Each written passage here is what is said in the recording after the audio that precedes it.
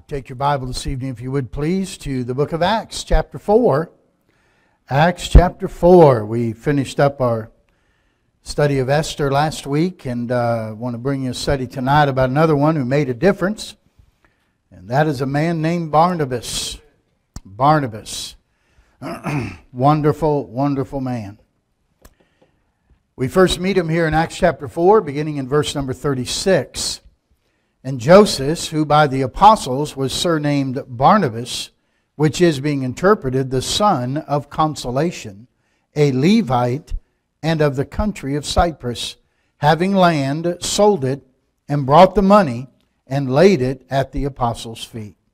Now, Father, add your blessing to the reading of our Scripture here this evening, and as we open up your Word and study it together tonight, I pray you'll open our understanding. Help us to glean some truths here and some wonderful lessons from the life of Barnabas that'll make us better Christians for you, that'll allow us to make a difference in the world in which you've given to us and in the lives of people who are near and dear to us. And so bless our study of your word tonight. Open our understanding as only you can. And I'll thank you for it. I pray in Jesus' name. Amen. Who is Barnabas? Well, we learn from this passage here, his name was Joseph. And that was his given name. We know he was a Levite. That means it's a priestly tribe. And he was nicknamed. Surname in the Bible is a nickname. Like you give people nicknames. And so they nicknamed him Son of Consolation. Consolation is the same word as we use for encouragement. So it's not like we talk about consoling somebody. It's like, oh, that's okay. You're all right, you know. But that's not what Barnabas did. He was an encouragement. He was the son of encouragement, if you will. They believe, it's not recorded in the Bible. His conversion is just here. He's in the early church. They believe he was saved at Pentecost. They believe he was one of the 3,000 that were saved and baptized on the day of Pentecost. Traveled there from Cyprus and became a believer there in the church. In fact, so much so, you're going to find out he had land back in Cyprus and he sold it. And he's going to give that money from the land to the church. Now, Cyprus was the home of Venus, which was the goddess of fertility. It's the center of pagan worship on Cyprus. Cyprus was a very immoral place to live, much like Corinth would have been. And so a very wicked place that he was from. And so here he is, a Levite from a pagan, heathen land called Cyprus. And yet he became a follower of Jesus Christ. And a tremendous follower of Jesus Christ. You know, nobody is outside the reach of Jesus Christ. And don't ever decide ahead of time that some person can't be saved. Because God can save anybody. And he certainly did a wonderful thing when he saved Barnabas. And Barnabas received Christ as his Savior. But we're going to look, what can we learn from Barnabas' life? You know, we meet up with him several times through the book of Acts. And Barnabas always made a difference. He always made a difference. The first place you see him making a difference is here in the church in Jerusalem. And he made a difference by being a sacrificial giver. He really impacted the church. He was the first one to sell property and sell possessions and then hand the money over to the apostles to distribute to help other people who needed it. And he set the example and he inspired others to do the same thing. Nobody was under obligation. Nobody was required to do anything like this. He just did it sacrificially. He learned early on that having possessions here on earth isn't the goal.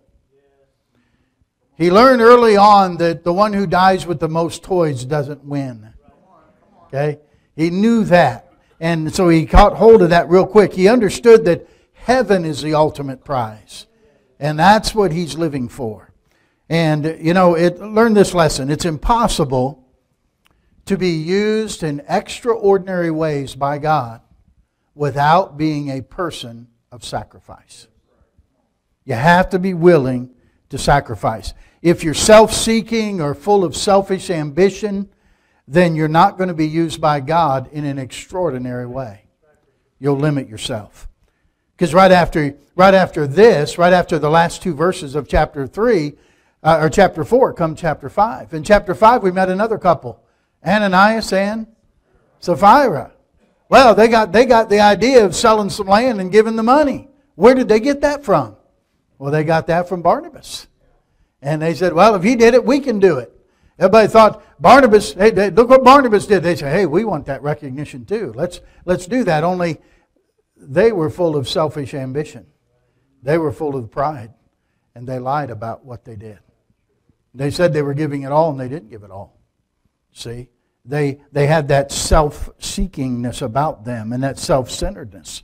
And something extraordinary happened to them, not through them.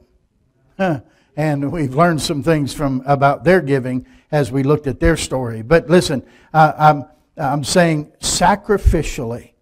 If you're not sacrificial in your spirit and willing to give sacrificially, then God will not do extraordinary things through you. You can't serve God and serve self. You have to serve one or the other. So you ask yourself this question: are you a person of sacrifice? Do you encourage others by your giving? Are you somewhat selfish or non-sacrificial when it comes to giving? And only one way to overcome that, you know how it is? Give.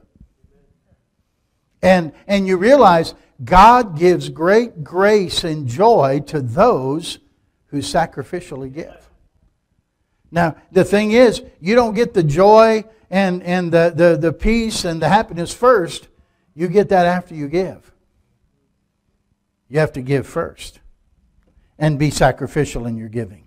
You know, it's recorded. Hold your finger there. We'll come back again in Acts. But look in 2 Corinthians chapter 8. Would you turn over there, please? Would you turn this up a notch for me, please? This isn't doing anything. I need a little more air, please. Thank you. 2 Corinthians chapter 8. Here, Paul is writing to the church of Corinth and giving him an example about giving. And he's talking about the churches of Macedonia. And do you remember the chief city of Macedonia, what it was? Anybody? Chief city of Macedonia? Macedonian Vision, come over and help us. And they went over and there was no man there. There was just some women down by the river washing some stuff. And Lydia ended up getting saved. Nobody remembers that, huh? Philippi, chief city of Macedonia. There you go. Y'all flunked the quiz. I just wanted you to know. All right? And so here we are, the churches of Macedonia. Now listen, verse 2. How that in a great trial of affliction, the abundance of their joy and their deep poverty abounded under the riches of their liberality. How does deep poverty and riches of liberality go together? That's an amazing statement. But he says, to their power, I bear record, yea, beyond their power, they were willing of themselves, praying with us with much entreaty that we would receive the gift and take upon us the fellowship of the ministering of the saints. And this they did, not as we hoped, but first gave their own selves to the Lord and unto us by the will of God. He's talking how well they gave. And then he goes on in chapter 9. Notice with me verse number 6. He said, but this I say, he which soweth sparingly shall reap also sparingly. He which soweth bountifully shall reap also bountifully. Every man according as he purposeth in his heart, let him give, not grudgingly of necessity, for God loves a cheerful giver. And God is able, here we go, to make all grace abound towards you, that ye, having all sufficiency in all things, may abound to every good work. God is basically saying, you give and I'll take care of you. I'll see to it your needs are met. He gives incredible grace and joy when you'll sacrificially give. And I think Barnabas saw some of that in his own life, and as he gave sacrificially. He didn't know. Barnabas, when he did this, he didn't know this was going to be written in the Bible and we'd be talking about him 2,000 years later. He had no idea. He was just doing it, following the Spirit of God. And we'll say more about that in just a little bit. So, are you a giver? But wait a minute. Are you a sacrificial giver? I don't want to say sacrificial giving isn't giving till it hurts. Because some people have way too high of a pain level. They hurt way too easy. Okay? That's not sacrificial giving. You know, God, remember the widow woman who God said gave the most? It's because she put 2 mites in the offering plate. But God was not just looking at what we put in, He's looking at what's left over after we put it in. And that's the way you know whether you're sacrificial in your giving or not. But sacrifice, when you sacrifice, we're not always just talking about money. That's generally where it goes. But listen, you can sacrifice your time to serve others too. You know what I found out about helping others? It's never convenient. Never. When you have all the time in the world and you're just out driving, you're going somewhere, running to the store to get something, and you got time, if somebody needed help, you won't see anybody who needs help. When you need to have help is when you're running late, you're 5 minutes behind for an appointment, you're going down the road, and then there's somebody who needs help. That's always the way it is. You have to be willing to sacrifice to help somebody else. So he made a difference in the early church by his sacrificial giving. You know, you can inspire others just by your giving. One of the things as a young Christian, even though I was brought up in a Christian home, one of the things that really inspired me to give was hearing testimonies of people who gave and how God blessed them. And, you know, I'm a teenager and I got my first job and I'm making money for the first time in my life. And, you know, I remember hearing those testimonies and I remember thinking to myself, I want to get in on that. I want to see if God will do that for me. And I'm not a teenager anymore. I know that's a shock. And but though just a few years passed since then. But I'm telling you what, listen, God takes care of us when we give. God takes care of us when we give. So make a difference by giving. Now, the next time we see Barnabas or hear about Barnabas is over in Acts chapter 9. Acts chapter 9. Acts 9, as you know, is Saul's conversion on the road to Damascus. Here's the guy who's persecuting Christians and arresting them, putting them in jail. And he's on the road to Damascus and a light shines from heaven above the light of the sun, knocks him off the animal he's riding on. And he hears the voice from heaven saying, Saul, Saul, why persecutest thou me? And Saul doesn't know who it is or what's going on. He says, who art thou, Lord?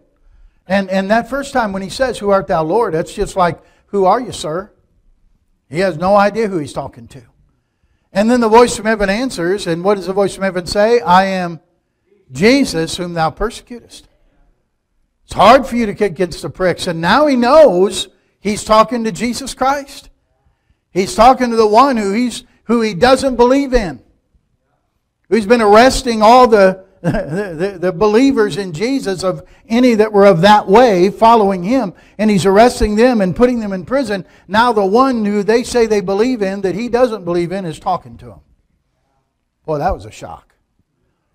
But you know what the great thing was? Once he knew it was Jesus, then Saul says, Lord. That Jewish man just called Jesus Christ Lord. And when a Jewish man calls Jesus Christ Lord, he just accepted him as his Messiah. Lord, what wilt thou have me to do? And that's Saul's conversion on the road to Damascus. He tells about it a couple other times in the book of Acts when he's before rulers giving his testimony. And he talks about how he got saved. Well, he's saved and God tells him to go into the house of Ananias, and Ananias receives him, and after he's blinded from the experience, and so the scales fall off. About 3 days later, he's baptized, and he begins to preach. In verse number 20, straightway he preached Christ in the synagogues, that he is the Son of God. But all that heard him were amazed, saying, and said, is not this he that destroyed them which called on the name in Jerusalem, and come hither for that intent, that he might bring them bound unto the chief priest? But Saul increased the more in strength, and confounded the Jews which dwelt at Damascus, proving that this is very Christ. And after that many days were fulfilled, the Jews took counsel to kill him. But their lying in wait was known of Saul, and they watched the gates day and night to kill him. And the disciples took him by night and let him down by the wall in a basket. When Saul was come to Jerusalem, he essayed to join himself to the disciples. But they were all afraid of him, being believed not that he was a disciple. But who? But who? Oh, Barnabas took him and brought him to the apostles, and declared unto them how he had seen the Lord in the way, and how he had spoken to him, and how he had preached boldly at Damascus in the name of Jesus. So he made a difference here in Saul's life by accepting Saul after his conversion, even when the apostles didn't want to. They didn't want to join him. Here's the beginning of what's going to be a long friendship between Barnabas and Saul, later to be called Paul. The Jews had taken counsel to kill him, and they get Paul out of Dodge, so to speak, and he gets to Jerusalem. I'm sure he wants to see Peter. He wants to see the apostles. He wants to see the guys who were with Jesus for 3 years and with him going out and coming in and join himself to them. But they weren't going to have anything to do with it. They did not believe he was genuine. They just couldn't believe that Saul really got saved. That surely he's putting it on. He's just going to infiltrate us and then kill us all. That's just that's what I think they were thinking.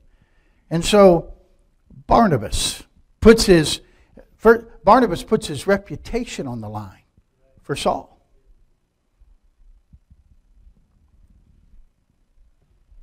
Barnabas, remember what he is? The son of encouragement. And he's proving it now with Saul, who's going to be Paul. He found a friend in Ananias back in Damascus. He's going to find a friend in Jerusalem named Barnabas. It's interesting here when it says in verse 26, when Saul was come to Jerusalem, he essayed to join himself to the disciples. The word essayed means to try repeatedly. He tried repeatedly to join himself to the disciples, and they wouldn't have anything to do with him. He didn't just ask one time or try one time. He tried repeatedly. But the more he tried, the more they refused. They just weren't going to welcome him. How'd you like to join that church? Yeah, I went there and they didn't want me. Huh? I went there and they said, no, thank you. We don't want you to come here. And that's how they were treating Saul. And the amazing thing is, here's Barnabas. The amazing thing is, he believed Saul. In his spirit, he knew this guy's genuine. In fact, look what he tells him. Barnabas took him, verse 27, Barnabas took him and brought him to the apostles. Hey, you're coming with me. Come on, we're coming in to see Peter himself. Okay? That's in between the lines there. You don't see that. Barnabas took him, brought him to the apostles, and here's what he declared. He declared unto them how he had seen the Lord in the way, and how he had spoken to him, and had preached boldly in Damascus in the name of Jesus. Now, look at me. How did Barnabas know that? He only knew it because Saul told him. And guess what? He believed him. His spirit bore witness with Paul's spirit that what he was saying was the truth. That he truly was a changed man. And that the Christ that he persecuted is now the Christ he serves. And he preaches. And he's telling others about Christ. You know, he could have doubted Saul too. He could have went along with everybody else. But that's not what a friend does. A friend will stand up for his friend. You can tell a true friend by how they stand up for you in front of those who oppose you. That's a true friend. And Barnabas stood up for what he knew the Spirit of God had told him in his heart.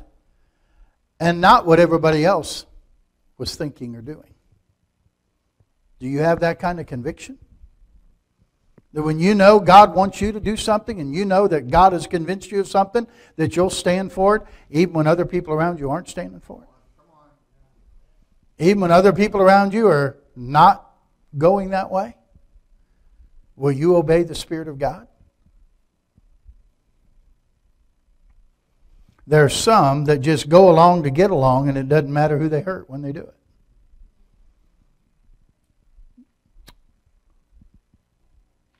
But there's others who just stand by their friends. And Barnabas was that kind of a guy. You learn something about Barnabas about friendship. Being true friends with somebody. Barnabas valued friendship, but you know what? He valued what the Spirit of God was saying to him more than he valued what other people thought of him. He put his reputation on the line. Listen to the Spirit of God. Are you ready to follow the crowd? Or are you ready to follow the Spirit's leading in your life? And it's easy to answer that in church. The test comes when you're in the crowd. You know, it was easy for Peter when he was around all the apostles to say, hey, all these guys will forsake you, but not me, buddy. But boy, when he was in the other crowd warming his hands at their fire, it was so easy for him to say, I don't know who you're talking about. I don't know the blankety blank. And he went with the crowd instead of going with what he knew was right to do. So he put his reputation on the line for Saul. The second thing I see here is we see the evidence of his actions convincing the apostles. So he tells them the speech in verse 27. He said, listen guys, the Lord has spoken to him, and he's preached boldly in Damascus in the name of Jesus. Did he convince them? Well, what's verse 28 say? And he was with them coming in and going out at Jerusalem. And he spake boldly in the name of the Lord Jesus and disputed against the Grecians, but they went about to slay him. So he was with them coming in and going out Jerusalem. Well, it's evidence Barnabas' words convinced them that Saul was okay. That he must be legit. And so he moves in and out with them, speaking boldly in the name of the Lord Jesus. And so he spent some time there talking to the apostles and spending time there with the brethren in Jerusalem. Saul wasn't just sitting around fellowshipping, he continued to preach. And he even, anytime Paul preached, it seemed like there was somebody said there's always a revival or there was a riot. They seemed like they wanted to get saved or they wanted to kill him. And it was no different here from the very beginning. And so he disputed against the Grecians, and now they want to slay him. So he's got to move again. But I want you to notice something also. Number 3, I think the next asterisk on your paper there is how the friendship of Saul and Barnabas impacted the rest of the brethren. Because then you see verse 30. When they went about to slay him, which when the brethren knew, they brought him down to Caesarea and sent him forth to Tarsus. So now the brethren know about it, and they're going to send him on. It had a positive effect on everybody. Because one guy embraced him. One guy said, I believe you. One guy. You know how many people, I remember years ago, Brother Farley, Dr. Hiles said, he didn't believe one teenager would ever go bad if they just believed one person believed in him, cared about him. A lot of times when teenagers go bad, they think nobody cares. Or nobody really believes in me. Nobody really cares about me. There's all kinds of people where just somebody to give them an encouraging word. Just somebody to say, I'm with you, I believe you, I'm for you, can make the difference. And it sure made the difference here for Saul and with Barnabas. And it affected everybody else. He put his Saul put his neck on the line and preaching in public, even though knowing that they were out to kill him and they were going to take his head off if they could. They knew how bold he was for Christ. And they knew now that he was on their side. And what happened? Verse 31. Then had the churches rest throughout all Judea and Galilee and Samaria, and were edified, and walking in the fear of the Lord and in the comfort of the Holy Ghost were multiplied. Oh, the church had rest and a sense of peace. And because of that, the church was strengthened and they were multiplied. Believers were saved and brought into the church, and the church was built up. It was edified. That happens because Barnabas said, he's all right. He's okay. He made a difference in Saul's life. Well, let's see the third time he's mentioned. Look at Acts chapter 11. Acts chapter 11.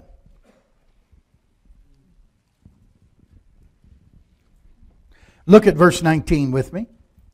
Now they which were scattered upon the persecution that arose about Stephen traveled as far as Phoenicia and Cyprus and Antioch, preaching the word to none but unto the Jews only. And some of them were men of Cyprus and Cyrene, which, when they were come to Antioch, spake unto the Grecians, preaching the Lord Jesus.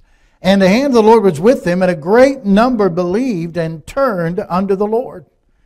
Tidings of these things came unto the ears of the church which is in Jerusalem. All right, hold on, stop there. Okay? Persecution has come. They've gone out preaching the gospel. And they go down to Antioch, and a great number of people have been saved. They're preaching Jesus Christ because He is the way, the truth, the life. No man comes to the Father but by Him. The only way you go to heaven is through Jesus. And so they're preaching Him, and people believe. They believe and ask Christ to be their Savior. A great number of them. And word travels all the way back to Jerusalem. Man, something's going on in Antioch, 300 miles away. And they decide, well, now what do we do? Who could we send up there to encourage those new believers? Who do you think they think about? Barnabas. Let's send the encourager. He's available. Let's send Barnabas up there to encourage him. And that's exactly what they do. And so they send Barnabas, and the tidings come. Barnabas should go as far as Antioch. Verse 23, when he came, he saw the grace of God and was glad, and exhorted them all, that with purpose of heart they would cleave unto the Lord. For he was a good man, and full of the Holy Ghost and of faith, and much people was added unto the Lord. He was rejoicing at these new believers. And he was exhorting, encouraging all of them to cleave to the Lord and stay close to Him. And he's rejoicing in what the Lord had done in the new believers in the faith. He hadn't made any contribution to this yet. He didn't have anything to do with it. He just came down and was thrilled that God had saved these people from their sin. And he rejoiced in the fruit of whoever it was. You know who the Bible doesn't say who went down there and witnessed to these people? The Bible doesn't say. I wonder, Barnabas gets the ink here in the Bible. Who were those people who scattered down there and preached and got all these people saved? The Bible doesn't even mention their names. Now the great thing about it is it doesn't matter who gets the credit. What matters is people got saved and were following Jesus Christ. See, it's not he that watereth, or he that soweth, or he that watereth, but God that gives increase. It's all for God's glory, not for our glory. And so he wasn't worried about who got the credit or who received the credit. He was just happy God was working. And that's what we do. Rejoice in the success of God doing the work. And don't worry about, he mentioned those people, but I was there too. He didn't mention me. Well, the pastor said those people helped, but he didn't say I helped and I was there.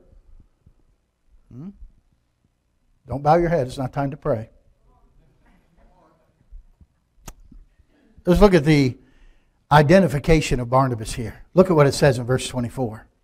He was a good man and full of the Holy Ghost and of faith, and much people was added to the Lord. There's his identification. A good man. And that's what other people's opinion of him was. He was a good man, well respected, and had a lot of character. But there's more to a man than abilities. and talents. Character is important. I'd rather have character than talent. You know, most of the... That's why Michael Jordan was a lousy basketball coach. He never... You know why? Because it was too natural for him. He was a natural talent. Most of your natural talented baseball players weren't good baseball coaches. The ones who made good coaches were the ones who had to learn the mechanics and had to learn how to do things the right way, so then they could teach the fundamentals to the players. When everything just comes natural to you, how do you teach somebody how to do that? You don't. It's just talent. See, character is what's important. If you have the character that you need, you'll require and you'll get the talent you need to have. Notice his description. He was a good man, but then they notice full of the Holy Ghost and of faith. Full of the Holy Ghost and faith. That's what, again, this is God's description of Barnabas. He walked closely to God and he was filled with the Holy Spirit. He was motivated by faith. Without faith, it's impossible to please God. So he lived by faith. We walk by faith, not by sight. He was filled with the Holy Spirit. He was led by the Spirit, not by pride and arrogance. And the result of what happened, much people was added unto the Lord. Do you understand? By the way, that's always the result. When you are filled with the Spirit and you're living by faith, people will come to know Christ as their Savior. That's the mark. Barnabas impacted the lives of many people here in Antioch. Never mentions that he was a great speaker. Doesn't mention he was a great preacher or a great orator of any kind or an effective administrator or anything. He only mentions the fullness of the Holy Spirit and faith. And that impacted others for Christ. Be available for God to use. You know, most of the people through my life, my Christian life, being saved since I was a boy, most of the people that have impacted my life, particularly growing up, were not preachers or even great teachers. Just faithful people. Faithfully served the Lord. Some were Sunday school teachers. But I couldn't tell you one lesson they taught. I remember their life. I remember the love. I remember the care they had for me. That impacted my life. That's what people remember. And that's what Barnabas made an impact in Antioch. Then notice the cooperation of Barnabas. Notice what happened in verse 25. He had then departed Barnabas to Tarsus to seek Saul. They had sent Saul away to Tarsus, remember? When he found him, he brought him to Antioch. And it came to pass that a whole year they assembled themselves with the church and taught much people, and the disciples were called Christians first. Where? In Antioch. So now he goes to seek Paul. Listen, a lot of people had gotten saved. Barnabas goes down there, full of faith, full of the Holy Ghost. Much people are now saved. Things have just mushroomed and exploded. And Barnabas realizes, I need help. He could have said, look what I've done. Look at this great church that I'm building. He said, man, I got to have help. I'm going to go get Saul. And when he got Saul, he brings him back. And he realizes, I have to have some cooperation here. I have to be willing to realize I have to work with others. I need Saul to help me in this work. There's no place for lone rangers in the work of God. We need one another. There's a great work to do. We cannot accomplish it alone. 5,000 some died of overdoses in Ohio last year. I wish I could say RU could reach them all, but we won't. We need all the faith-based recovery programs we can get. One of the people asked me today in the thing, we open to having other faiths come in. I think, listen, we're not just a faith-based recovery program, are you? Faith-based, Christ-centered, Bible-based is what we are. We're going to point them to the Bible. We're going to point them to Jesus Christ. Now listen, if the Muslim faith has a recovery program, then let them have a recovery program. I don't know if they do or not. I've not heard of one. Maybe they do. Maybe these other faiths have them, but I'm not aware of them. But we know what Jesus Christ can do. The testimonies that they heard today in the little 4-minute video from the rally back in September was over and over and over again of people who said the difference is Jesus Christ. That's what works, is faith in Him. And here he is, and realizing Barnabas says, I can't possibly do this alone. I'm going to get somebody to help me here. I need Paul to come help me. Placing the needs of these people above his own ego and his own prestige, and brings Saul in to minister to them.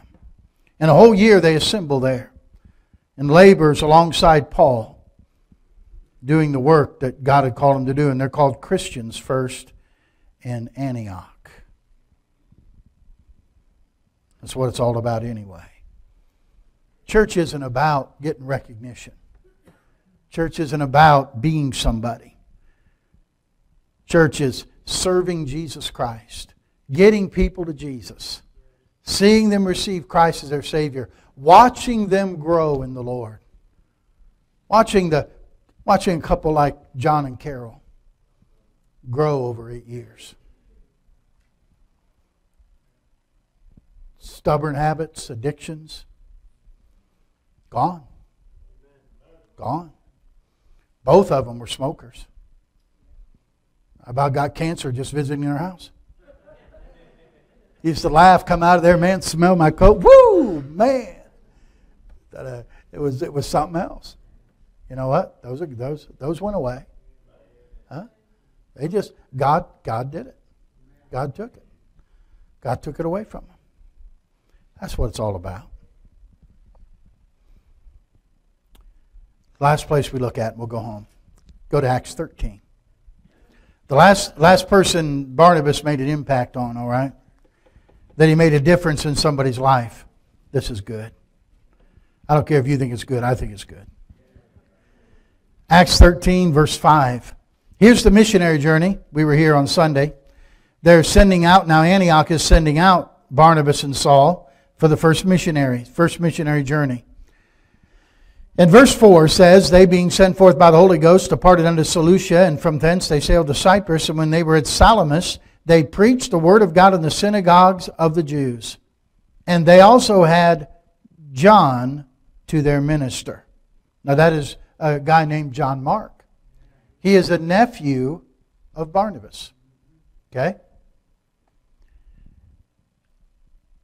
You go down to verse number 13.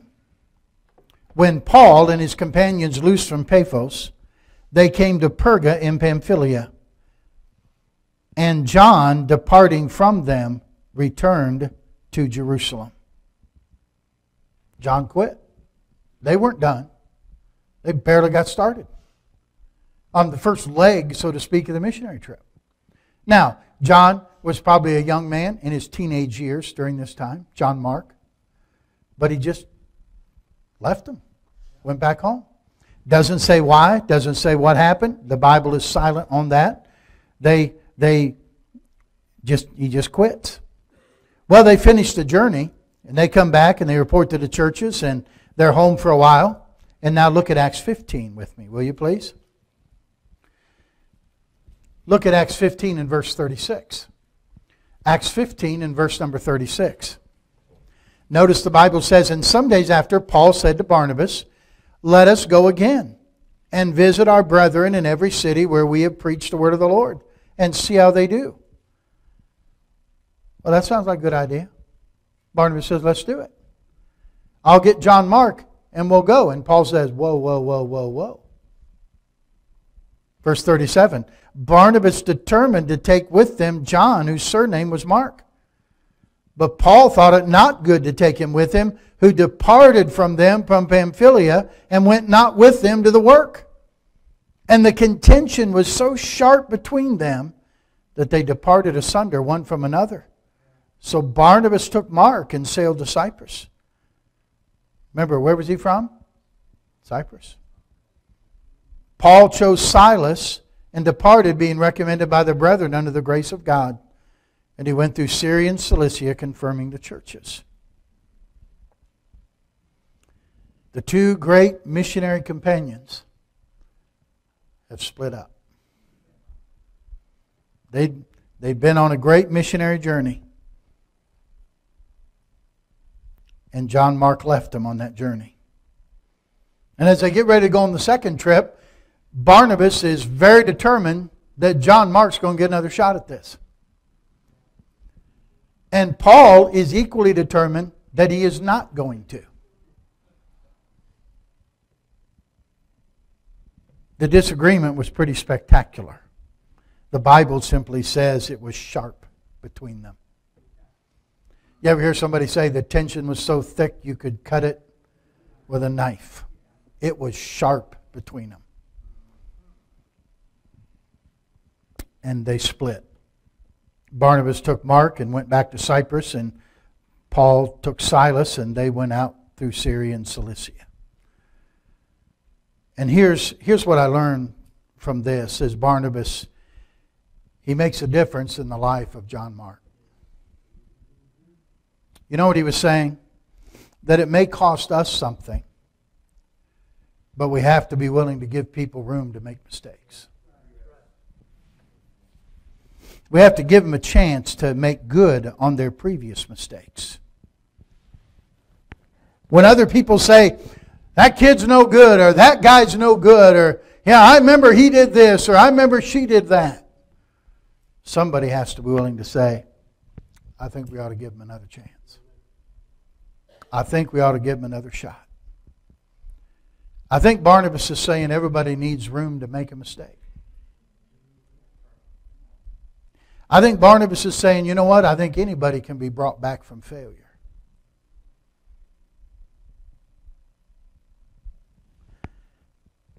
This wasn't a small thing he did. This was big. I don't know what kind of an impact it had on John Mark. But when he realized he gave up traveling with the Apostle Paul because of me, that had to impact his life. That had to speak volumes to him. The encouragement and the investment that he gave into the life of John Mark paid off. Because John Mark ended up being a valuable helper to the Apostle Paul. Now, understand something. Remember, it was sharp between Barnabas and Paul. Enough that he said, if he doesn't go, I don't go. Then you're not going. That's fine. I don't want to go. I don't know how the conversation went, but I can imagine. It was sharp. It was rough.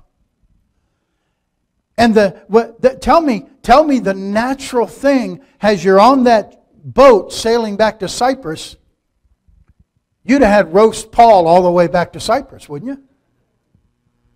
I mean, you'd have carved him up and eaten him up and spit him out. About how rotten he is and how poor his attitude is and how come he doesn't want to give somebody another chance. Who does he think he is? He think he never did anything wrong? He think he's just perfect? I don't know what he's thinking about. But you know, evidently Barnabas did none of that. None of that. Look at a couple scriptures with me, will you please? Go to your right in your Bible to Colossians chapter 4. And then pick up 2 Timothy chapter 4. Galatians, Ephesians, Philippians, then Colossians 4. And then look with me at 2 Timothy chapter 4. All right, Colossians 4, verse number 10. Paul is listing here his faithful workers that have helped him. He talks about Tychicus, he talks about Onesimus, he's talking about Aristarchus. Verse 10, Aristarchus, my fellow prisoner, saluteth you, and Marcus, sister's son to Barnabas, touching whom ye receive commandments, if he come unto you, what? Receive him. Oh, quite a different tune now than what he had back in Acts 15. Now he's saying, receive him. And in fact, I've sent out some commandments about him. And make sure you receive him. Now look at 2 Timothy chapter 4. How many of you know what happens in 2 Timothy chapter 4? Paul's last chapter, before he gets his head cut off. Okay? When he says that I've fought a good fight, I'm ready to be offered time my departure today, and I've fought a good fight, finished my course, and kept the faith. When you look at 2 Timothy chapter 4, he says in verse 11, only Luke is with me. Take Mark and bring him with thee. For he is what? Profitable to me for the ministry. Wow. A guy he didn't even want earlier. Now bring him. He's not just somebody, a nice guy to have around, a good guy. No, he's profitable to me for the ministry. That never would have happened if Barnabas hadn't invested in John Mark. That never would have happened if he would have bad-mouthed Paul all the way. But he didn't do that. He invested in John Mark and he became profitable to him for the ministry. But he didn't just do that. What's the second book of the New Testament? The Gospel of Mark. God even had him write a book of the Bible. How about that? You mean God used a guy who quit and washed out on the missionary journey? Yeah. Sure did. Aren't you glad God uses failures? Aren't you glad God uses people who've messed up? He sure does. Bob Jones Sr. used to say, God only has crooked sticks to use. So if we're a crooked stick, that's okay. God will use. That's all we all are. All have sinned and come short of the glory of God. What could be accomplished for the Lord if we just believe in some people and befriend them and encourage them? Willing to invest in them and encourage them rather than discourage them? You know, I've long been past trying to tell God who He can use and who He can't. You know what I found out? God can use anybody He wants to use.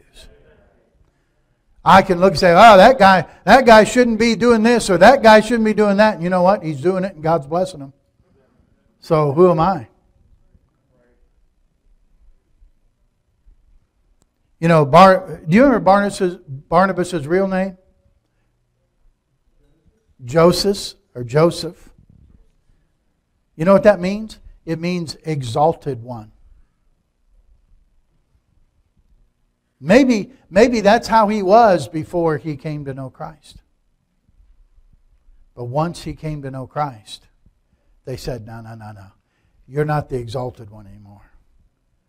You're the encourager. You're always encouraging somebody.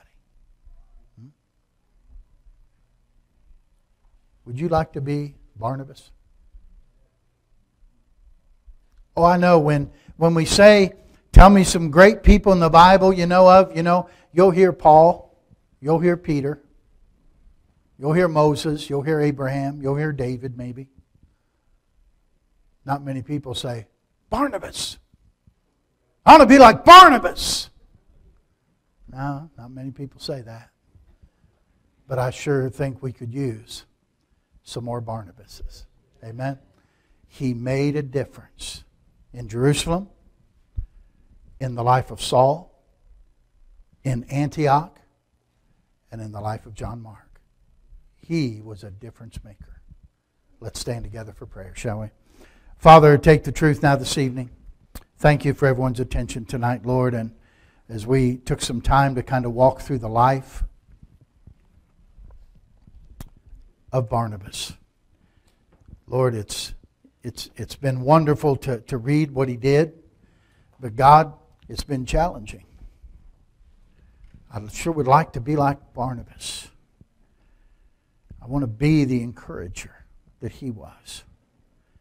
But Lord, for that to happen, we need to be full of the Holy Ghost and of faith. We need to be filled with your Spirit and walk by faith and not by sight. And Lord, I pray you help each one of us this evening to be that way.